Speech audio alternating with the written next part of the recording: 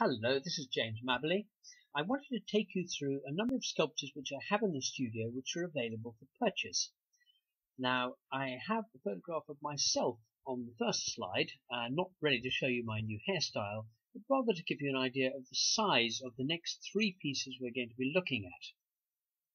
The first one is Begone.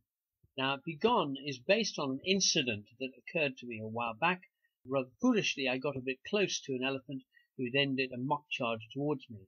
I can tell you it was terrifying. The whole incident left me shaking like a leaf. It's a great piece of sculpture. Hopefully it gets a sense of the energy of the elephant in that moment of tossing its head. Here it is from a different angle, and you can really get a sense of that thrust of energy towards me. This one is called Eating Titbits, and is of an elephant browsing gently along, similar sort of size to the previous one. What I particularly like are the angles and the shapes. If you notice the three legs lining up and the trunk stretched out to one side.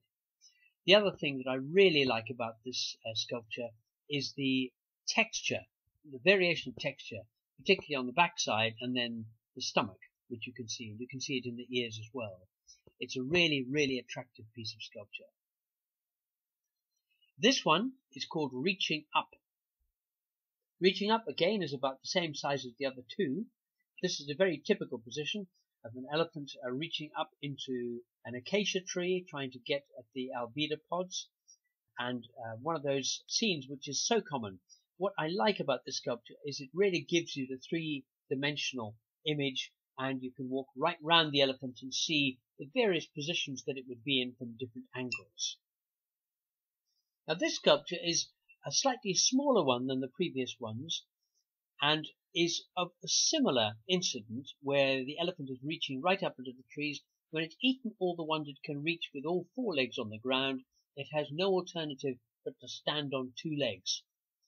The process is a difficult one because the weight on the knees and the hips must be quite extraordinary. They can only stay up for 30 to 40 seconds maximum, and then they come down again to rest.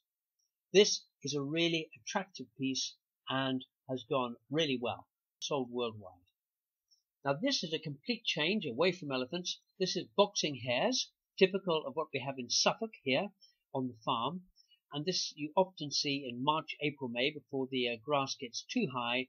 And it's always originally thought to be the two males boxing over the females. In fact, it's now widely recognized as the female keeping the males off her.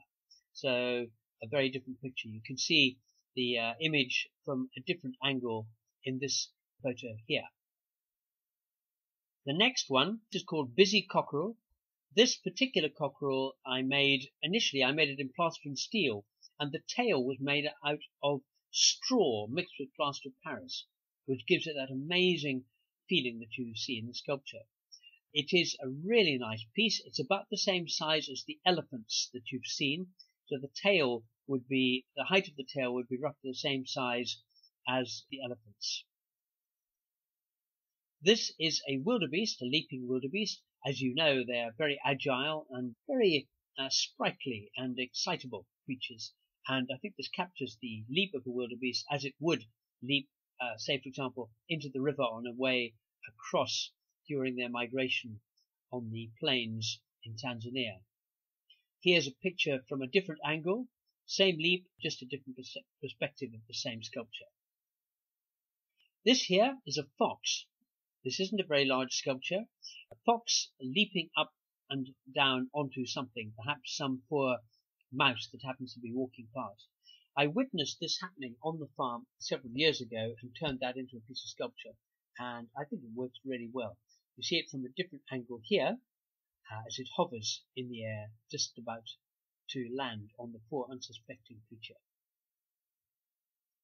And this is a racing whippet. This is the last in the series of this particular sculpture. It has been really popular. It is a really nice piece of sculpture. So if you're interested in whippets, this is a must. And that really is the end of the presentation. My website is at www.maberlyart.com, And if you're interested at all, please contact me via the website, and then we can discuss the purchase of any of these sculptures.